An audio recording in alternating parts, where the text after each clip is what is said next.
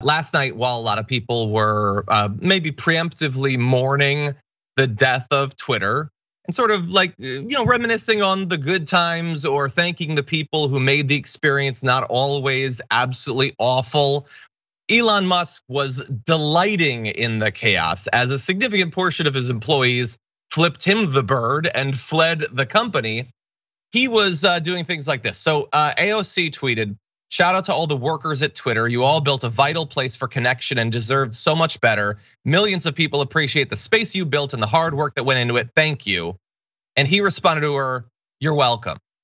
Because he is not going to allow like an expression of admiration for the working class to go without him undercutting it in some way. This guy despises workers more than anyone else in the country potentially. He combined that with trying to distract with squirrels, putting out this meme, FTX losing over $1 billion of client funds. And senators are calling for the FTC to investigate Twitter. You see, they're focusing on Twitter. Why aren't they focusing on the FTX thing? Except that, as people point out, they're already talking about investigations into that particular, the DOJ is talking about it, individual senators are talking about that. And by the way, how about this? Look into both. I'm not happy with either of these people conning massive numbers of people. And even as all these employers were going away, he was talking about how we've hit an all-time high in Twitter usage, which might or might not even be true because he routinely just lies about the facts of what's going on at Twitter. But even if so, people were logging on to talk about it ending. It doesn't mean it's an expression of the changes you made are working well. And then he goes on and he does things like this. He posts, "How do you make a small fortune in social media? Start out with a large one." See, that's supposed to be self-deprecating, except like with virtually every joke he tells, he had just been sent that message, didn't even have like the common courtesy to like the Elon Musk fans tweet who sent it to him, and then just posted it. He did that with virtually every one of the memes he put out. He does it every single time. An Elon Musk fan is like, "Please notice me." He doesn't even like it. He takes it, he posts it for himself as if he came up with it. He can't even be authentically self-deprecating. My favorite thing about all this is he could have done every single thing he's doing on Twitter without buying it. He could be a little schmuck. He was. And he could have done all of that stuff just as effectively. He didn't realize that he shouldn't have bought Twitter. It's so stupid. And also, like there's an all-time high for Twitter usage. Even if that's true, that's like saying there's an all-time high for people stopping and looking at a train wreck. Yeah, that's exactly. When there's a train wreck. When they clean it up after the wreckage has stopped smoldering, then there won't be as many people there to look at it. Yeah, it's just like, what are we gonna do? This is the uncertainty that he creates, and I just don't see how he's gonna capitalize it on it unless like he shorts his own stock. Yeah, well, and maybe there's some sort of financial long game, but I don't know if Twitter is going to die. But best case scenario, it manages to hold on somewhat like it was before. Like he came in with all of his genius and know-how. What change has he made that's improved it? Even an Elon Musk fan, can they even point to anything? You can buy a fake version of a verification check mark. I guess that's better for some people, I suppose.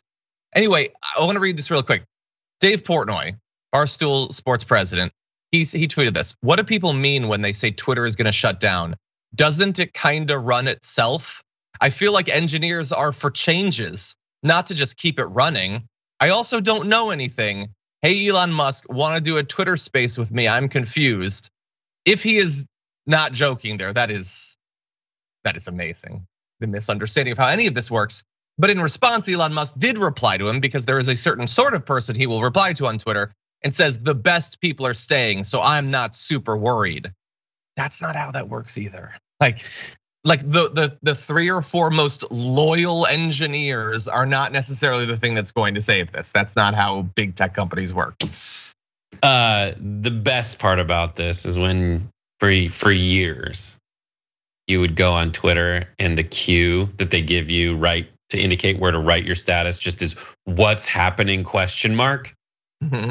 Never before in the history of Twitter has it seemed like Twitter itself is asking you, "No, seriously, what's happening?" You got to give me something. What is going on? Anyway, you're going through the changes. It's painful. We all went through them. Exactly. And it's a weird thing. Like a lot of people have been like consoling everyone by saying like, you know what, it's tough. This is tough for organizers. A lot of people who've organized, especially for marginalized communities, this has been an important site to do that. A lot of independent journalists don't have an equivalent that they can easily switch over to promote their work. This is going to hurt a lot of people. And some have said, well, don't worry. There are lots of text, like social media sites you used to use that you don't anymore. We'll move on. And that's true in a meta zoomed out sense, but it's never worked like this before. Those sites died because people chose to go away because better things happened. It wasn't killed while it was working without a replacement in place. It wasn't that a billionaire man baby came in and just wrecked the entire thing in 17 days. This is actually novel on the internet. It's never worked like this before. He could have taken money and created his own social media site for less than $44 billion. Way cheaper. No, but that's not what he does. You know his career. Everybody thinks he invented all this stuff. He comes in and buys companies that already exist to engineer products. And I will remind you, he's not an engineer and he's not building the cars and the rockets. That's not actually how this works. And there's some pretty amazing investigative journalism going on about exactly what degrees he actually has. So you can look that up too. But anyway, he comes in and they have products, and he might pre-Twitter, he might have even been able to make the case that while he's viciously censorious to his own workers, he has no respect for them whatsoever, despises unions, he's terrible in that respect. You could maybe say that at least as a manager, they deliver products. In the case of Tesla, often years and years after they say they will and all that, but they do at least deliver. He was never an engineer, but he could have made the case he was a manager. Now he's ruining even that. That said, there are some quick final point.